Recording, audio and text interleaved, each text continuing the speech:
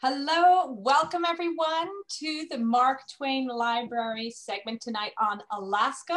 We have people coming in from all over, so welcome, welcome. Thank you for joining us this evening. We can't wait to get started in just a minute. We're going to allow people to just trickle in. And as they do, we just want to remind you that we're chatting about Alaska tonight. It is the Mark Twain Library's travel dreaming series called Alaska, Close to Home, but a World Away.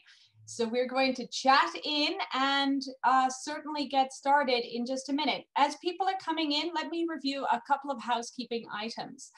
First and foremost, we're recording tonight, which is fantastic. If you need to step away or if you want to share this with friends and loved ones later, you can certainly always find our programs on the Mark Twain Library's YouTube channel. And that is for many of the programs that's run through the library. Secondly, of course, we invite you to have a conversation with us. Tell us what you're interested in. Ask us questions along the way, and we will do our very best to answer those questions or find great answers for you in the future. But we're going to use the chat feature as well as the question and answer box. So if everybody can locate that chat feature at the very bottom of your screen, maybe we'll just ask a couple of questions while we have people here. Has anyone on the call ever been to Alaska, or does anyone have plans, ticket in hand, already going? Do we are just thinking about it in a couple of years from now? Oh, lots of people. We have lots of people thinking, lots of people pondering. Oh, some experts. So I'll tell our experts here, they got to be on their toes tonight with all sorts of folks with that great questions and people who want to go back for a next time. So I know and can see that everyone has found the chat feature, and we'll certainly welcome you to use that throughout tonight's conversation. Certainly, I just want to go into a little bit of hello at the Mark Twain Library, a little bit about me as well. My name is Angela Caes, and I am a member of the Adult Programming Committee. And my second hat happens to be a local business here in Reading that focuses on travel, truly focuses on big, small, but custom personalized travel to wonderful destinations like Alaska. And it is that privilege of working in this industry for more than 20 years, which is hard to believe because I'm so young, but working in this industry for so long that I've had the pleasure to meet some of the very best. And I am thrilled today to be partnering with Lindblad Expeditions, who bring to us not only a wealth of information and knowledge about this area, but they have been traveling to Alaska for more than 35 years. They have insider's knowledge like you wouldn't believe. And we are so fortunate today here to have two individuals with us, both Lisa Bain as well as Craig Moylan. And before they introduce themselves, I just want to tell you a little bit about where we're going today. So let's get centered. We're going to Alaska. It's not part of the contiguous 48. It is often called the last frontier. I believe it's going to be one of the more wild places that you can visit so close to home. And just to give you a sense, in 2019, they had 2.6 million visitors. To give you a sense, if you put everybody in the state of Connecticut, that's 3.5 million people. 2.6 million people visited this beautiful, beautiful destination. It is huge. It is as large as Texas, California, and Montana combined. It has incredible rugged coasts, over 100,000 glaciers, and a 122-mile long Bering Glacier, which I'm fairly sure everyone on this call may know about if you've been or are planning to travel. And again, some people know it has the only temperate rainforest in the United States as well. So I just want to mention that, gosh, getting there, people can often ask me, how do you get there? Well, there's a couple of ways to do that. Certainly there are direct flights, anywhere from 7 to 9 hours of travel will get you out there from a New York base. And if we have people coming from elsewhere in the country, we certainly know that there are different ways to get there with fabulous carriers. There's also driving, and many times people go as well by ship and vessel. We were just chatting, and I'm going to have to share some random information with you tonight, but 2021, you might be thinking, who's going to travel there? Well, if you've ever wondered what wild Alaska is like, this is the year to know. Last year, nobody went. Truly, the numbers were incredibly small. And so these amazing landscapes, natural wildlife, natural fauna has been existing now without tourists for quite a number of months. And people do have an opportunity to travel if and when they're ready. For some people, that's 2021. For some people, that's later. Tonight, we are just going to wow you with the opportunity that's available. But I do want to mention that there are 1 or 2 US-based, American-made vessels and companies that are able to travel there in 2021. And Lindblad Expedition happens to be one of these amazing groups that's not only American-made ships, but also flagged, crewed, and based in the United States. And that gives them a huge leg up, not only to love the country that they are founded in and certainly visit, but also a deep appreciation and ability to go to Alaska like no other. And it is with that that I get off my little hobby horse here and introduce some of the most interesting friends and friends with great knowledge that I have in this world. So over to you, Lisa Bain. Tell us more about what we're doing tonight. Wonderful. Well, thank you so much, Angela. It's always such a joy for us to be invited. I know we helped to kick off this program with the Mark Twain Library with Jen Martin when we talked about Antarctica. So we're really excited to be back to talk about Alaska. And I'm playing a really small part in this evening because I am joined by Craig Moylan. And Craig is a really amazing individual. He grew up in Chicago. So the great outdoors probably weren't the top thing on his list when he was a kid, when he was growing up, but his family really did implant that appreciation of the natural world by going out and visiting some of the national parks in North America.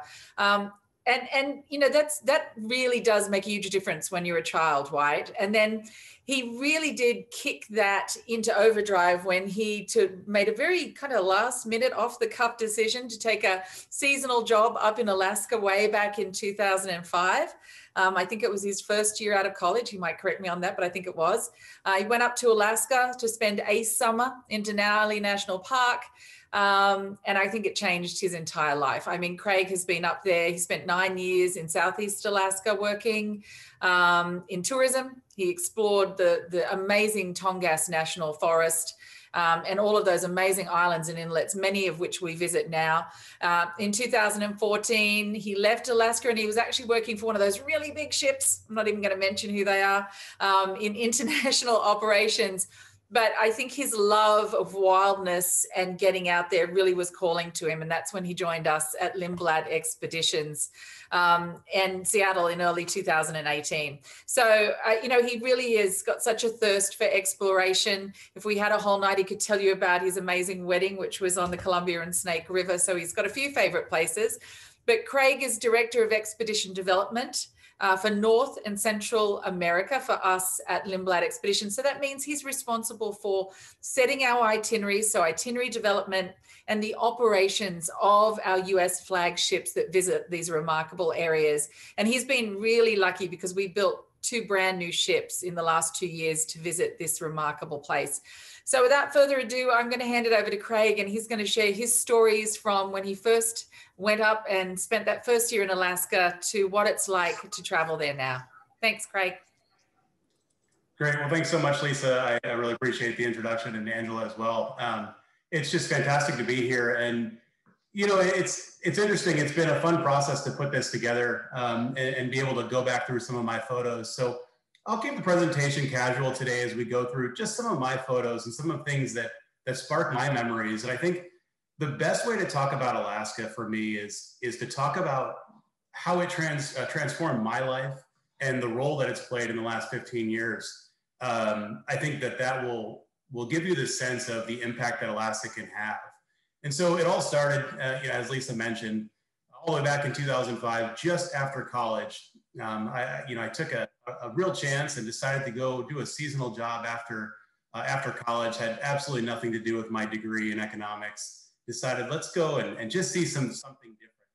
So I arrived in Denali National Park about mid-June, and I remember showing up, and again, I was raised in the suburbs of Chicago, so I had an ability to get out and see some wilderness, but hadn't really seen wilderness, seen these massive mountains, seen the incredible amount of wildlife and just these wide open spaces. And, you know, of course you go to Denali and there's one thing you're after usually, and it's seeing this. It's seeing the Great One. It's seeing Denali, Denali Mountain, and really getting a chance to feel small. I mean, it's you realize you're in the midst of this massive national park, and you're in the middle of such a remote area, and you're just in an area you feel like no one has ever been. And so I have to tell, you know, I had someone ask me once, they said, what was the moment that you connected with wildlife, with wilderness? You know, in your entire life, what was that one moment? And I immediately thought of my first time into the Denali National Park. I had gone in, again, pretty fresh out of Chicago, had gone in on this park, rode the park bus in to explore the park. It's the only way you can get into the park past the first few miles.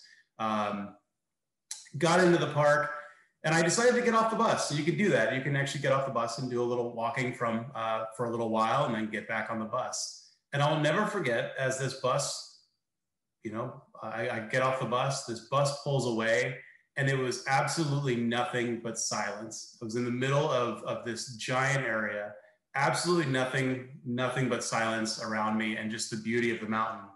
And of course, it was just moments later that I remembered that we had seen 11 bears on the way into the park. And I thought to myself, here's a guy from Chicago who's out in the middle of nowhere with a bunch of bears.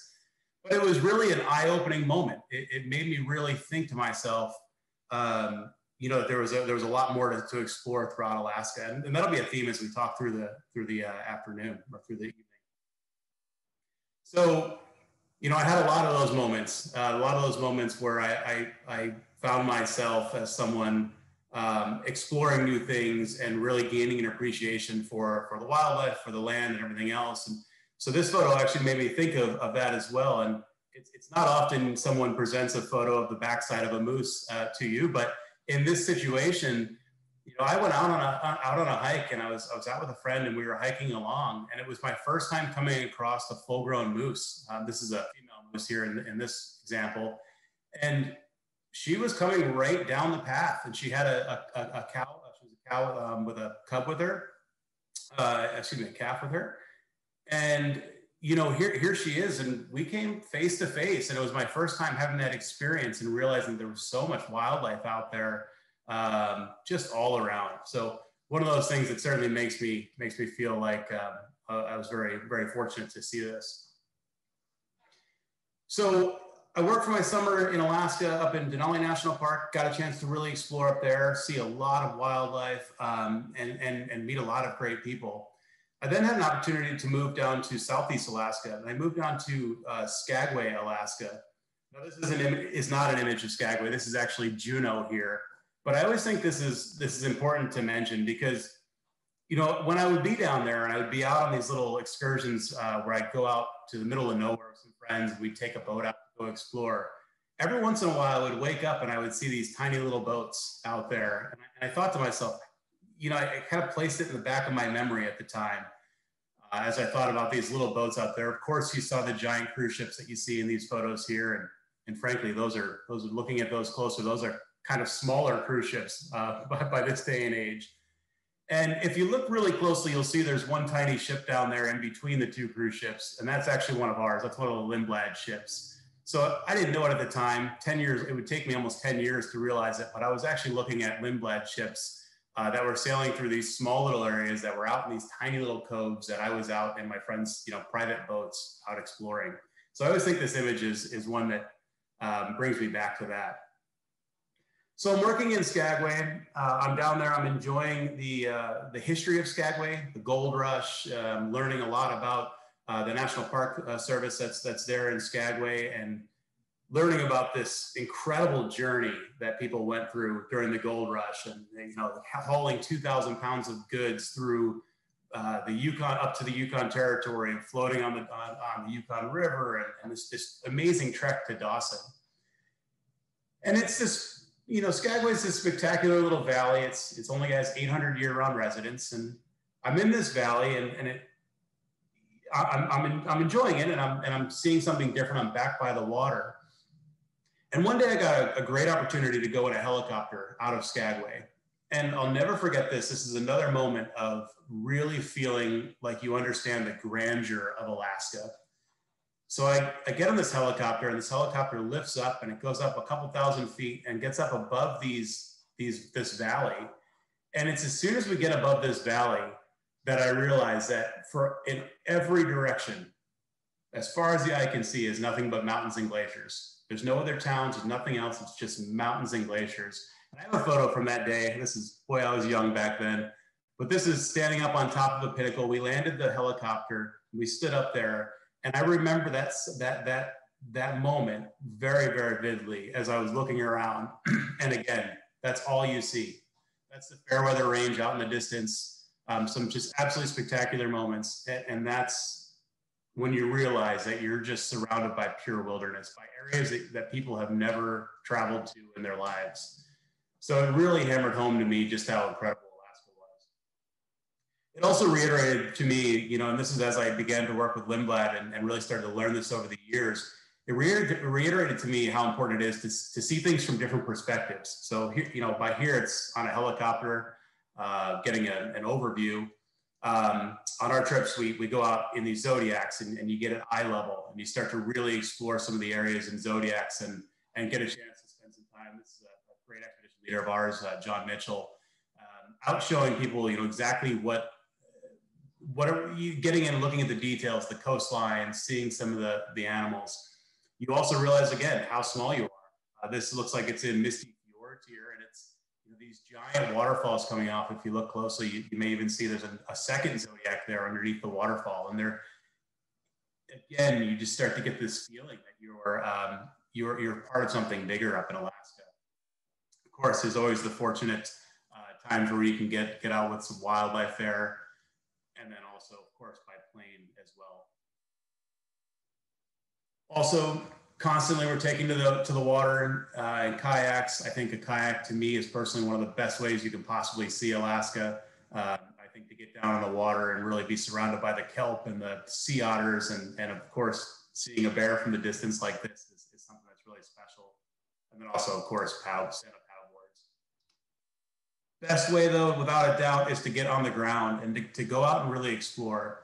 And these photos were taken in a place called Lake Eva. It's east of Sitka. And, you know, when you get out on the ground and you start to walk around on these trails, they're not even necessarily trails in a lot of these places. You're bushwhacking. You truthfully feel like you're the only person that's ever been there. You start to really look in and see the ferns. You get a chance to see, again, some of the mountains. Get out and explore some of the land and start to look for some of the small things. You know, learning about whether that's learning about the beavers in the area and just how important the beavers are to the ecosystems. Small dragonflies, looking at some of the starfish in the area. Some of these things you really start to notice all the little details of an area when you start to take your time, slowly get down and you know, look at fungi, look at the berries. And then of course the things that I feel like we're all sort of after when we're up in Alaska, and there is by no means a shortage of them. You start to see things like this. You start to see bear prints. You start to see some other things that you start realizing there's bigger things around you. Here's a couple photos that I took. This is in a place outside of Juneau, a really small area outside of Juneau. And you know, these big grizzly bears came down, and they were, at this time, this was in late July, and there's a sockeye run going up this. It's called Sweetheart Creek is the name of the place. And there's a sockeye run that was going up here. There were bears everywhere. I mean, it was spectacular. I was actually, at this time, I was here with a friend of mine, and we were cast netting there, and we were in there with the bears. I mean, the bears are all around you. This bear in particular, actually, we had been on that point, probably 10 minutes prior, and this bear came in, and it was his turn to fish, and we backed up, and he took his time, and he fished as he wanted to. But you kind of start to realize that you're no longer in your world, you're in their world. The number of bears in the area is just spectacular, and hardly a trip goes by, if any, where we don't get a chance to see bears. There's just so many throughout the area. You can also see on that right side, that's my size 12 boot, extra tough boot. standing next to a bear's paw print. So you get a chance to see how big they are. This photo here is in Neats Bay. So this is outside of Ketchikan, Alaska, which is where I lived for 9 years. And this is Neats Bay. This is a little black bear cub that's teaching his sow to, or excuse me, his cub to catch salmon and eat salmon. So they spent all day just in this creek, nonstop, just feasting on these salmon. This photo here was taken from the bow of one of our ships, and it was actually taken by Lisa. It was taken, I believe it was Glacier Bay is where she was, seeing the bears there. And, you know, that's where, you know, we talk about some spectacular areas, and I'll get into Glacier Bay in a moment, but you have great opportunities to, you know, and no trip's going to be the same.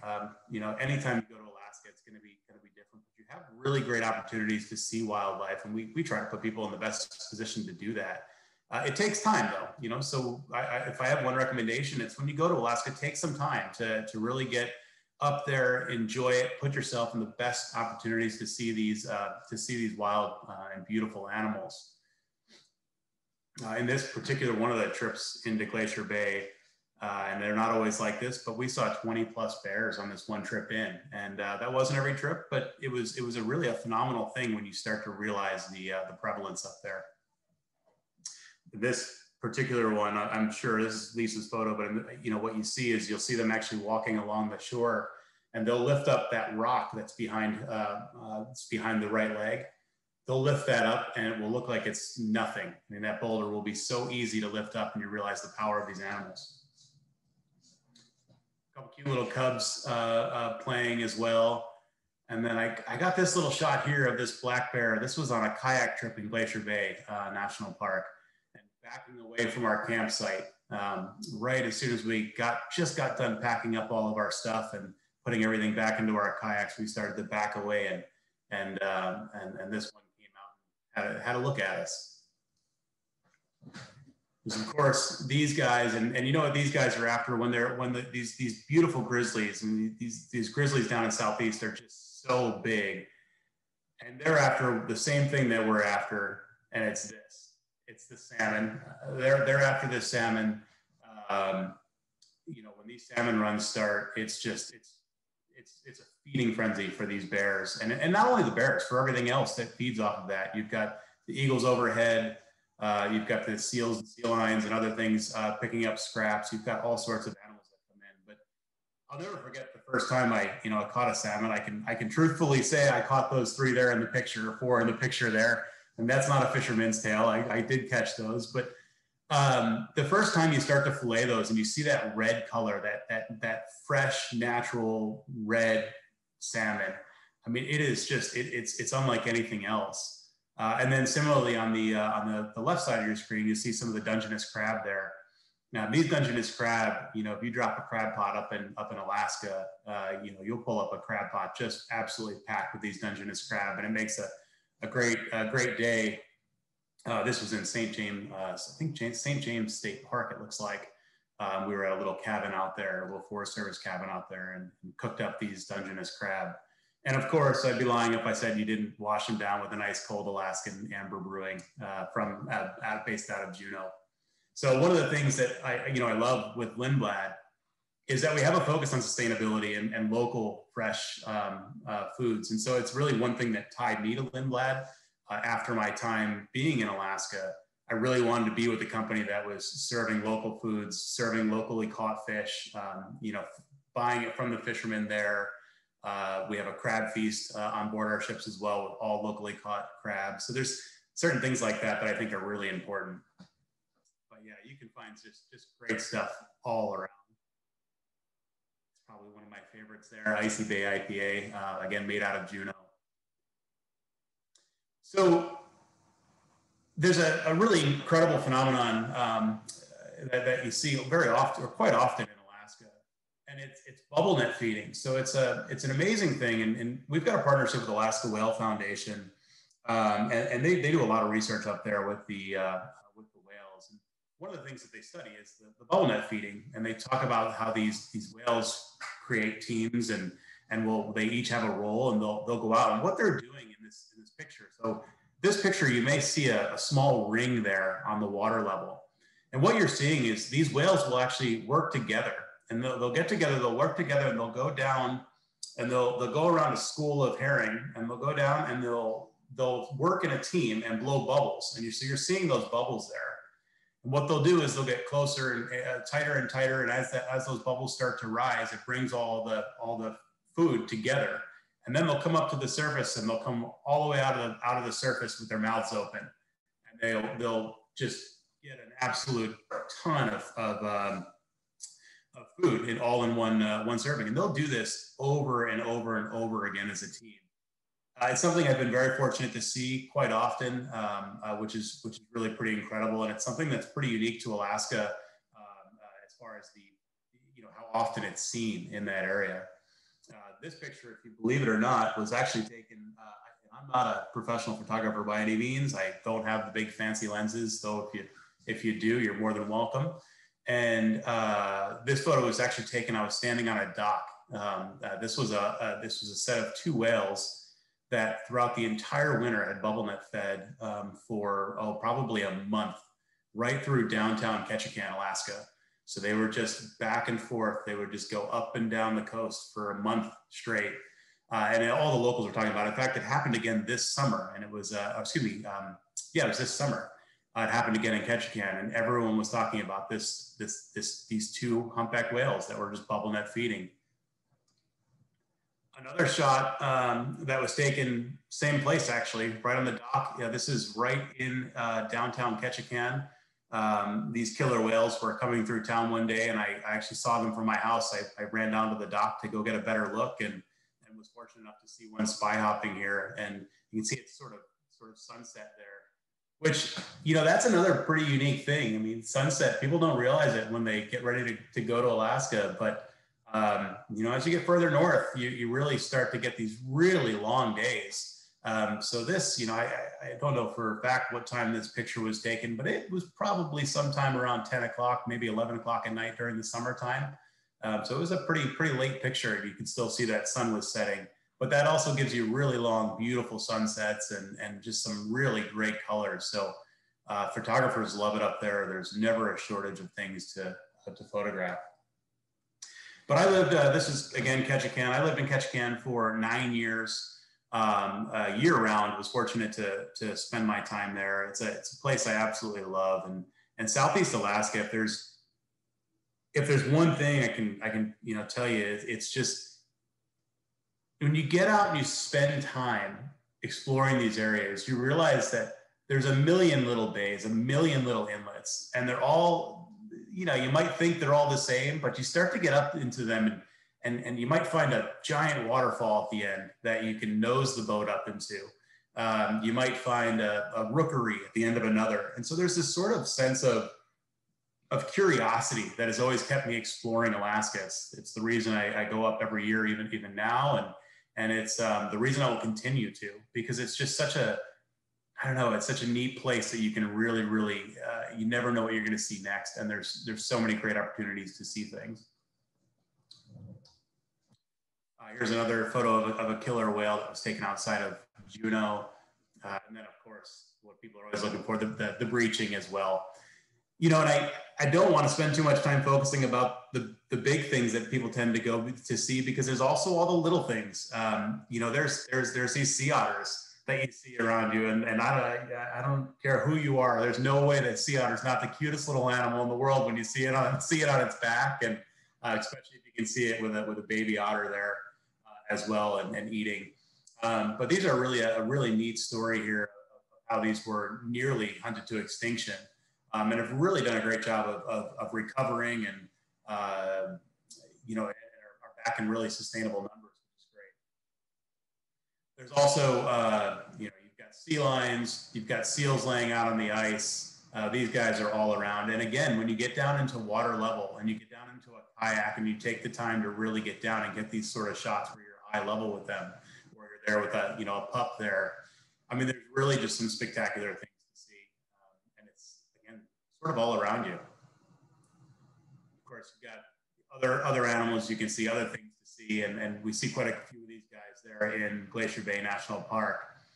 If there's one spot I really like to talk about, it's Glacier Bay National Park. And part of it is just because of the wildlife around it. But part of it's, again, just it's such a large space, and you really see these giant glaciers, but you also start to learn about, how much these glaciers have receded, how much things have changed in Alaska, and the world for that matter, as far as the glaciers. So it's really a great opportunity to give you a scale of these glaciers. And most people haven't had the opportunity to see a glacier and don't really understand that scale. So I always think it's great to get out, again, explore. If you're fortunate enough to see some of the calving, which almost everyone is, which is almost a good thing and a bad thing. You're watching this ice that has been around for so long at this point, and falling off into the water. But again, when it comes to scale and spectrum, I mean, you're talking about, you'll watch a piece of ice fall off and it'll seem like a pebble, but then your guide will tell you, hey, that thing was actually probably about 10 stories tall, or that thing was probably the size of a large house. And you start to understand how small you are in this world, in this environment here. And then of course there's the colors. I mean, the beautiful blues, the hues, the way as the clouds come in and the clouds go out. And if there's one thing that is given in Alaska, it's going to be clouds. I mean, it is the weather. Where I lived in Ketchikan, Alaska, they on average, got 13 feet of rain a year. So one thing's for sure, there's probably going to be some rain.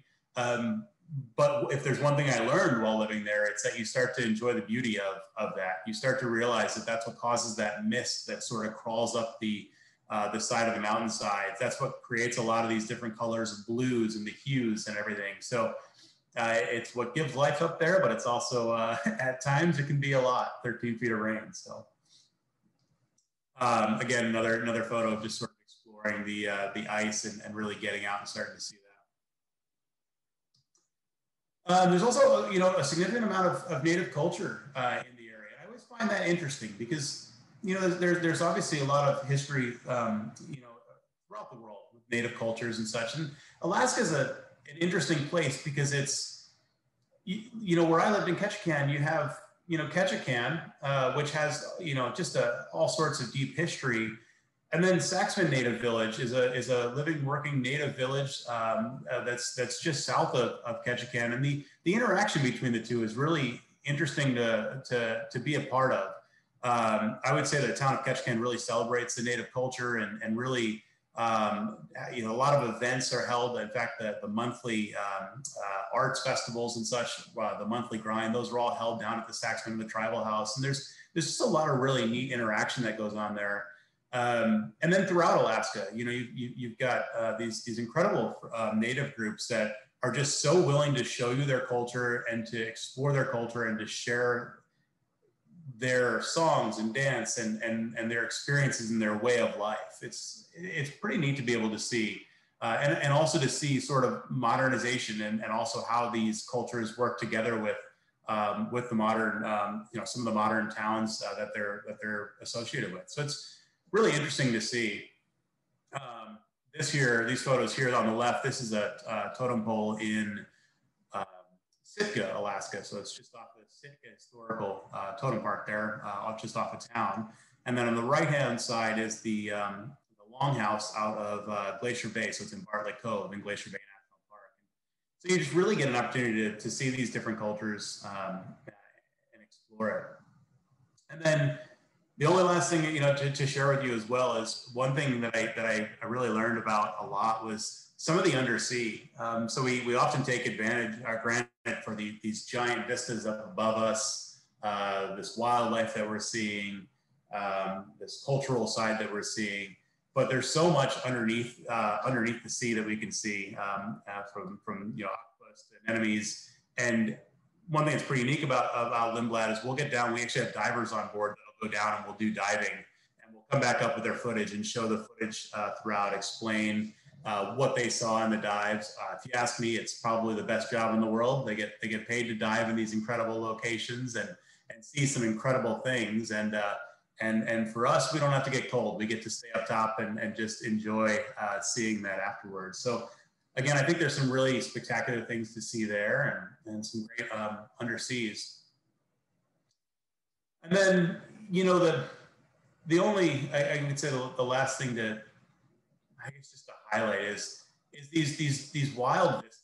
You know, when you can get out, in particular, get out on a ship, and this is why I say take the time, because you get out in these areas and there's not another vessel, another small boat, another fishing boat. There's nothing in this photo.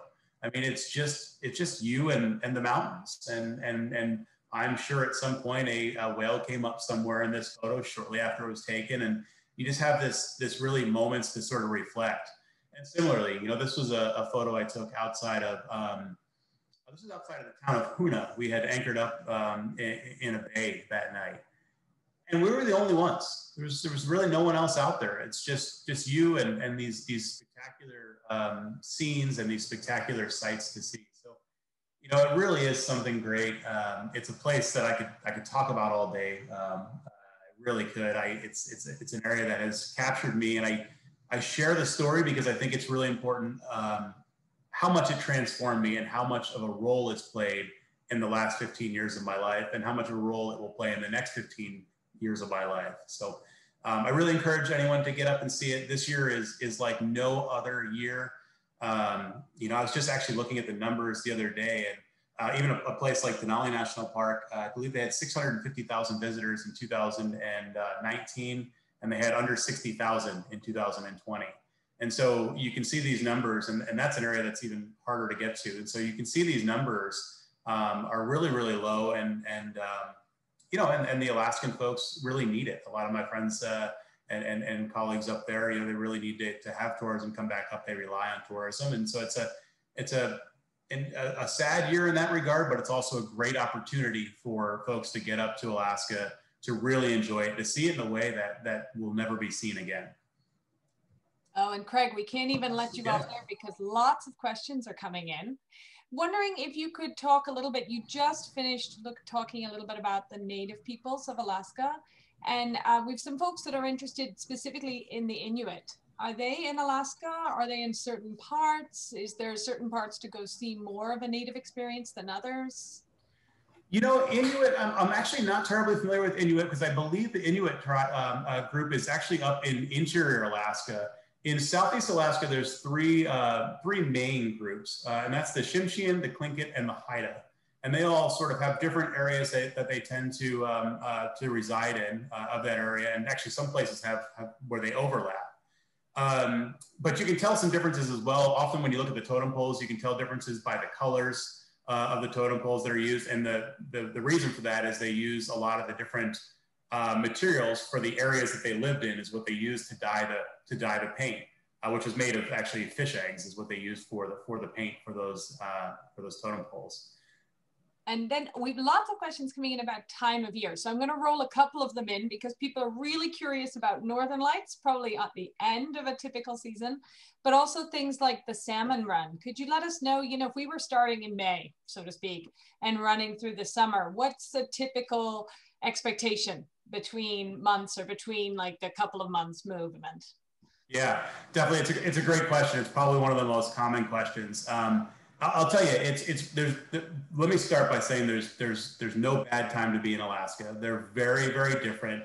Again, I lived there year round for 9 years. Well, okay, there's a bad time. Maybe October when it's raining, you know, you're getting a foot of rain. That might be a bad time. But in general, there's never a bad time to be in Alaska.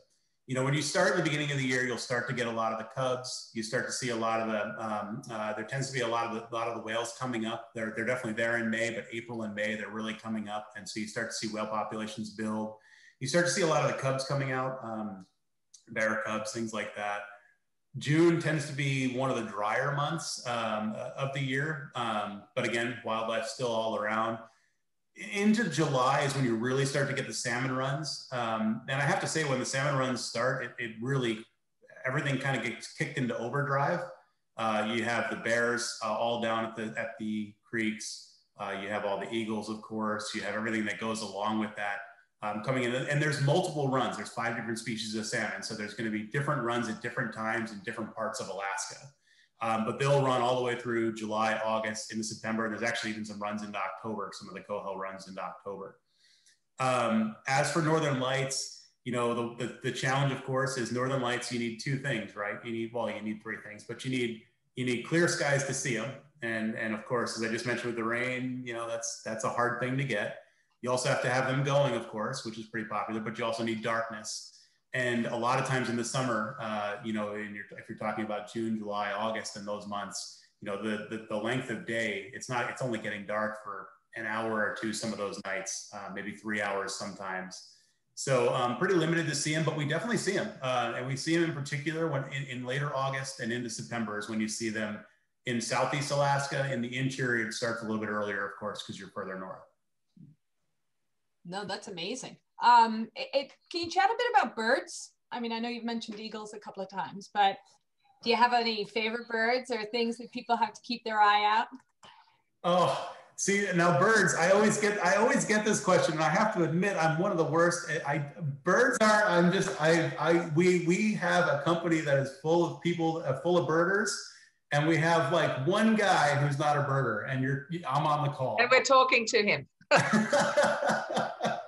I have to tell you, Angela, but that said, I really do. I mean, honestly, the bald eagles alone, I mean, bald eagles, it's one of those things where you could sit and you could watch, you can sit at any given place in Alaska and you can point out bald eagles like this. I mean, You truthfully can. There are so many. I've seen 50 bald eagles in one tree. No exaggeration, 50 bald eagles in one tree. So, you know, the amount of birds that are up there is really spectacular. You do get puffins up in Alaska, up in Glacier Bay. So there's a place when you come into Glacier Bay National Park, there's Marble Island, which has a lot of great puffins there. Folks get a chance to see and get really excited to see. And a lot of other migratory birds. We do have some trips that actually go up into the Aleutian chain and up through that area. And there you've got some great bird migrations that go on. Fortunately, they're overseen by someone that knows a lot more about birds than I do. So, no, but I think that's a really important point. You know, as people choose how they travel to Alaska, one of the things to remember is that when you go with different companies, Lindblad being one of them, there are experts on very specific things on the ships, and they're accessible to anyone like myself who is like, that's a nice bird, and they tell me lots of interesting things.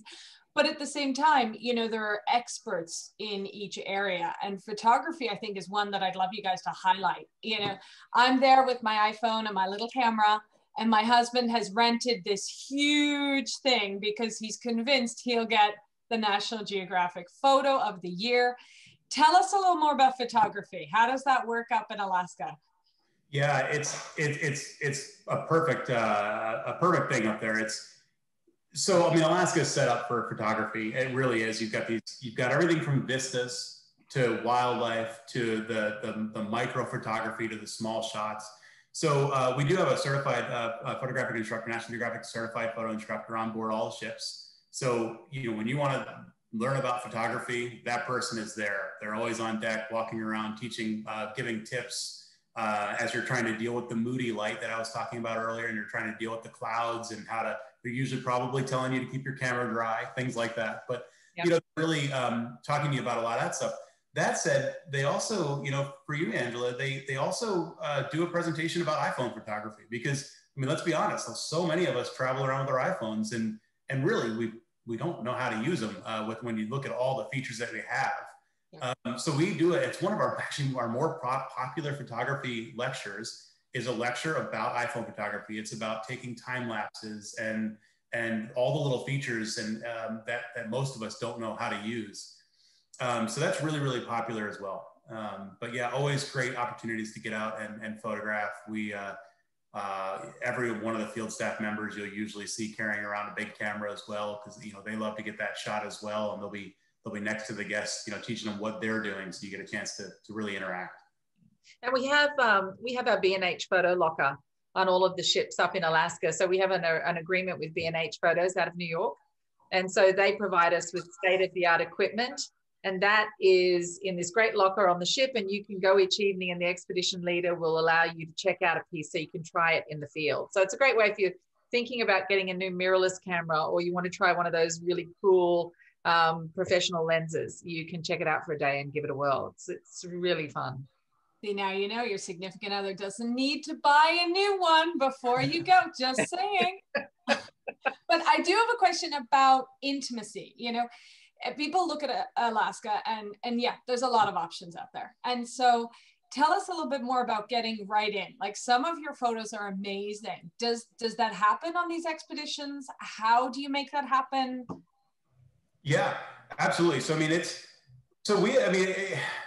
some people think it's easy. It's not. I'll tell you, we have a team of staff on board that are traveling with you, these field staff that are traveling with you, and they're constantly scanning for the best opportunity. So they're constantly scanning for wildlife.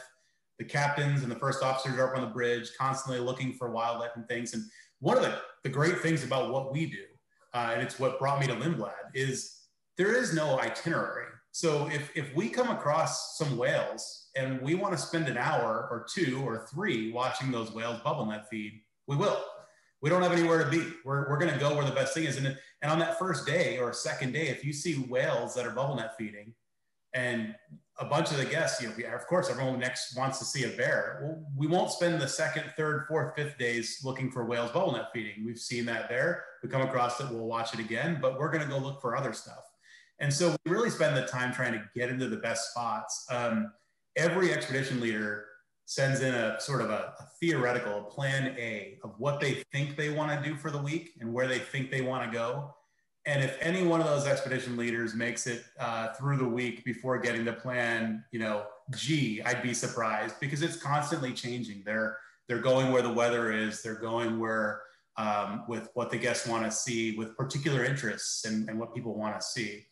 The other big advantage is our ships were intentionally built for seeing these areas. So these ships have anywhere from an 8.5 to a 10.5 foot draft. So they can pull right up into a lot of these little bays. They can, you know, put their nose right up against a waterfall and let you get wet on the bow of the ship. They can really get into these small spots. And that's a huge advantage. It really lets you go into that cove to anchor up, like that last photo I showed everyone, and really get a chance to feel like you're tucked up and nice and cozy for the night. And Angela, I can kind of expand on that a little bit. So that grizzly shot that Craig showed, I shot from up in Alaska, that bear had come down out of the woods. One of our spotters, Carlos Navarro, who has the most eagle eyes for spotting grizzly. I've never known someone who can spot them from miles away when it looked like a rock when we first saw it. And the boat was able to come along shore, and Captain Cook was able to just quietly move the boat facing into the coast, along the coast. And we tracked that bear for an hour. And the ship is built so that you have 2 viewing platforms out on the bow, and then you can go up onto the bridge where there's another viewing platform. So everyone has this brilliant line of sight for photography. And we tracked him until he went for a swim. He dug for clams. As Craig said, they pick up boulders and it's like, and then they moved up the coast, and then he finally got to another area and went inland. But we spent a good hour. And what was amazing was there's 100 people on our boat, so it's really intimate and small scale, but it was silent. The only thing you heard was cameras clicking and just people sucking in their breath as he'd kind of turn, and someone would get this great shot of him kind of looking at them. And so that's, as Craig said, we're on the wildlife schedule. We're not on anyone else's schedule. And the other thing that was really unique when I was up there last year is everyone does go for these big things like the bear and the really big known wildlife. But when you get down on your hands and feet, there's all these little carnivorous plants in Alaska. There's hundreds of little orchids, and they're this big. And so you get down into the grass with one of our folks, and just the flora. Someone mentioned it there, that the flora there is stunning. I mean, you walk through the forest around Lake Eva, and I'm going to forget the name of the plant, but it looks like a big cabbage leaf and it looks like you feel like you're tiny, because these plants are about 3 feet tall, and it looks like you should be this tiny little thing wandering around. But it's just it blows your mind. And it's one of those places that you feel so small because it is just so remarkably beautiful and big. And so on that intimate question, and just on that quiet as mice, I have children. I have a 9-year-old. Is Alaska a terrible place to bring kids? Is it a good idea? You know, tell us a little bit about multi-generations. I know we're always interested. So, you know, you have kids who may be graduating high school, or you have kids who are making a big step, or people haven't seen each other in many, many, many, many months. And I know we're all experiencing the same thing. You know, what's the experience like? What's a good age, good time? Tell us. We have our Global Explorers program on board our ship. So, and Craig can probably talk to a little bit more of the experiences when they're up there. But so about 4 years ago, we worked with National Geographic Education, and we put together what's called our Global Explorers program.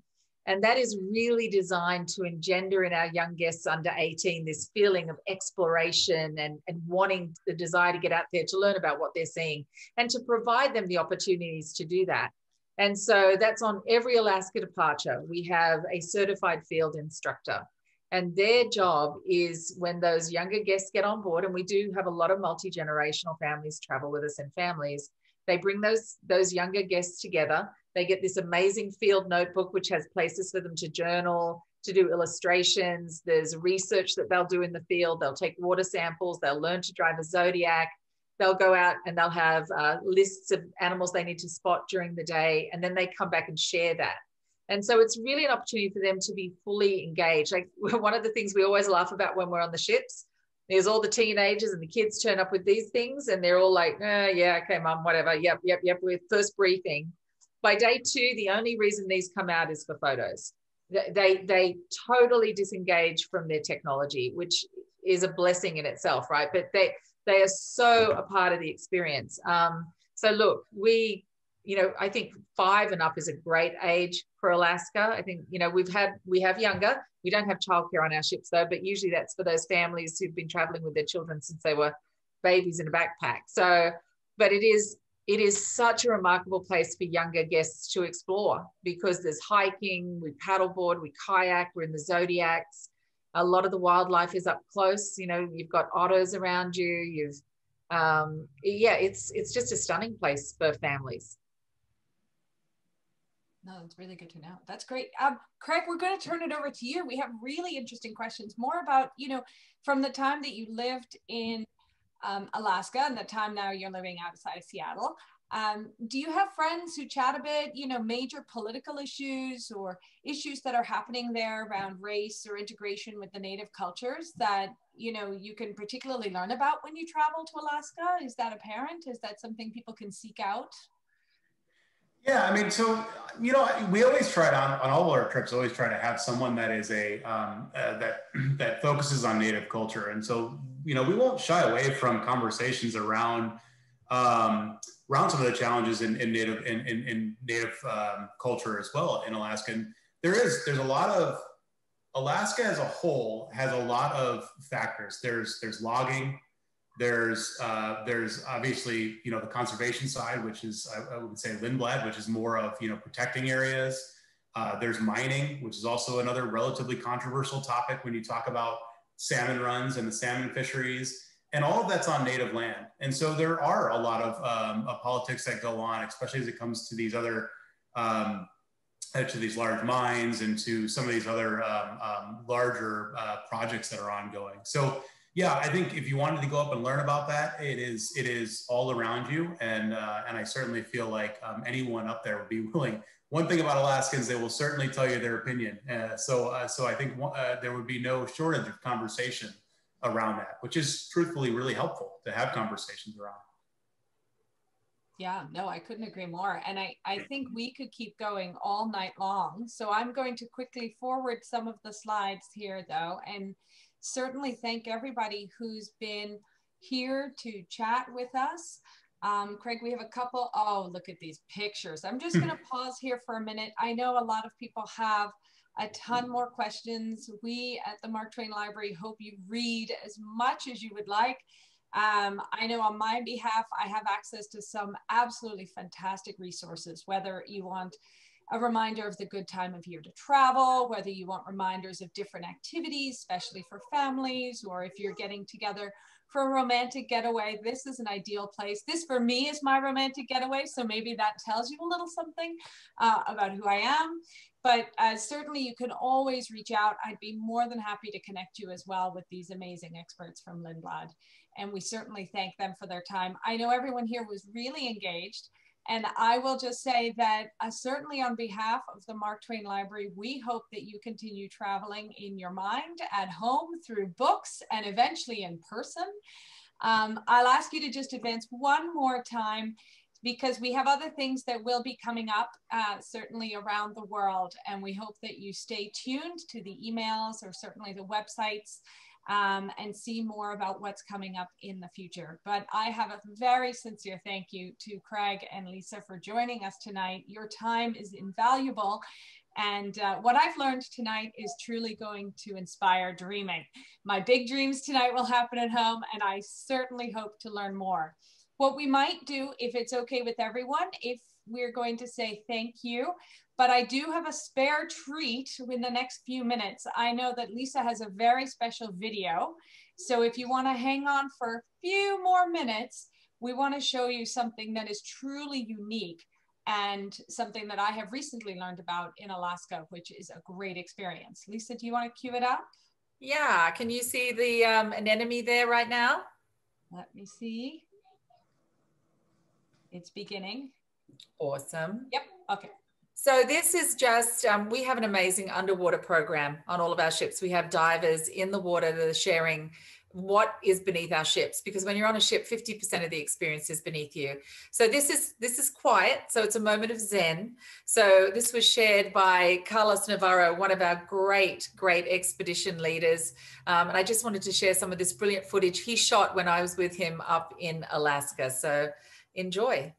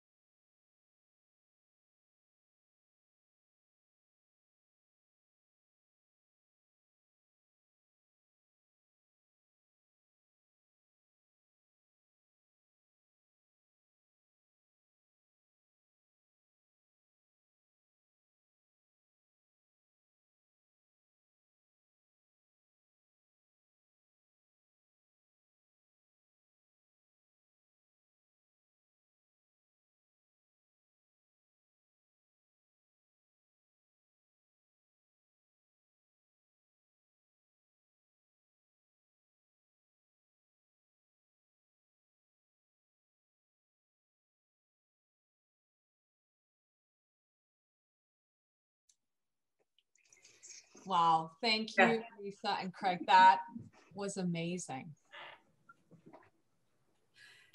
On behalf of Mark Twain Library, that just made my night in so many amazing ways. I cannot wait to go explore. We have wows and wows coming in across the board. So a tremendous thank you to both of you. And thank you to everyone for listening and for your support of Mark Twain Library. Again, we would be delighted to share the recording of this fabulous hour with you on YouTube. So look for that in the next few days. But of course, reach out to us. Let us know if there's anything else we can do to help.